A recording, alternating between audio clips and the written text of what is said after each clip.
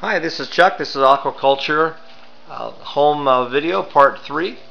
We're at the point now in the operation where we're actually making some adjustments and making some tweaks. Okay. As you can see, the tank is glowing right now, and that's a 23 watt efficiency bulb on the other side, placed outside the tank. Okay. I was thinking about getting one of those little fountain lights down there, but I decided a lamp with a bulb. The lamp, of course, is plugged into the ground. Is important in case there's any leakage. That'll prevent an electrical shock out here. Again, GFCIs are always important when you're working with electricity and working in areas with a lot of moisture.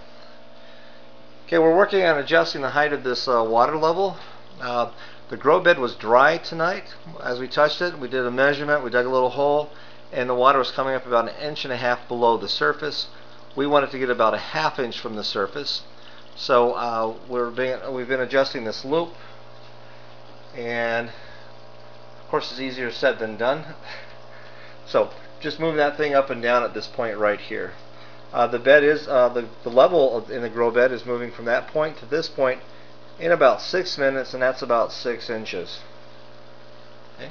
We were trying to count fish. We had 20 in the tank a few days ago, and of course tonight the water was clear enough for us to be able to see that one of the fish were in fact stuck to the filter. Pulled it up, it had died sometime in the last 24 to 48 hours, not really sure when. Okay, but we have 19 comet goldfish.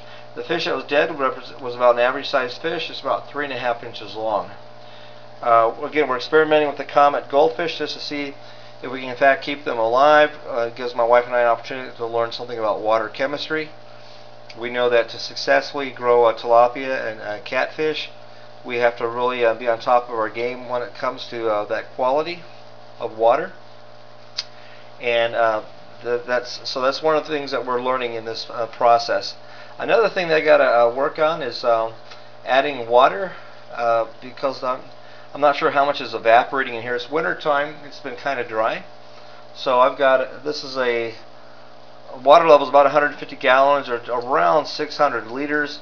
This is a 2.5 gallon bucket holding about 10 liters, and that's full of some water, tap water. And what I'm going to do is let the chlorine sort of evaporate overnight and bring this bucket up to temperature. The room temperature here is about 55-56 degrees. Okay, we'll let that come up to some room temperature, and I'll add that tomorrow night. Okay, I'm not sure how much we'll have to add. I'm guessing maybe a bucket a week. I'll know more soon.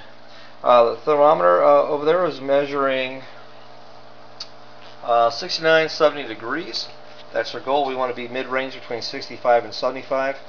You know, we want the fish to be active in the sense that they're eating and that they're producing waste products that goes in the water, so we can filter that up into the grow bed.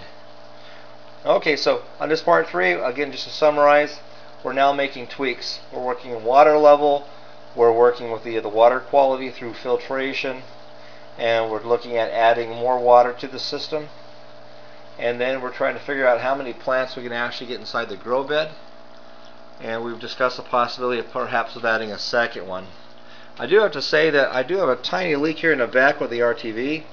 I'm not very good at applying that stuff, and I'm not sure if we have the right temperature, but there's a little drop. It's about a drop every 2 minutes.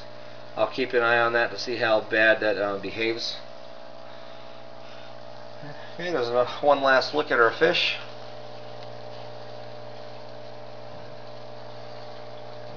I had a few here hopping around. Maybe they're coming alive right now. Who knows?